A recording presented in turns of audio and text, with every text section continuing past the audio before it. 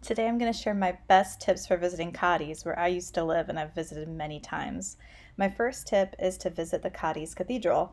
The cathedral took over 130 years to build. It is absolutely massive. The plaza in front of it actually looks a little bit small, so it's kind of like you walk to this plaza and then all of a sudden you see this giant cathedral. It's absolutely gorgeous. It's known for its yellow tiled dome, and there are 16 chapels within the cathedral. So I highly recommend that when you visit Cadiz, you go inside the cathedral because you can see the crypt. Next, I recommend that you visit one of the watchtowers. There are over 100 watchtowers in Cadiz, and the Torre Tavira is one that you can go inside.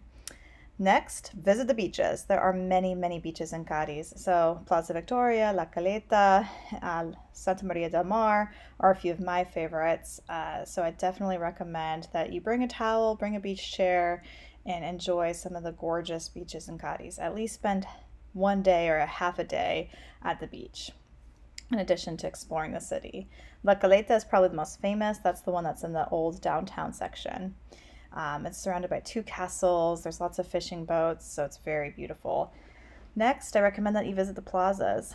In the old part of town, there are beautiful plazas that are surrounded by cathedrals and parks. So make sure that you walk through the city and discover all of them.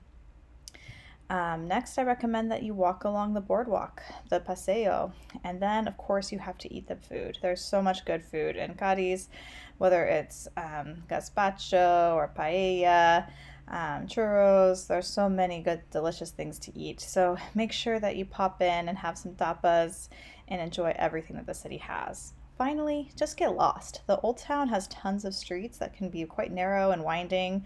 Put your map aside and just wander, and you're sure to find something. For all my tips, check out the blog. Thank you.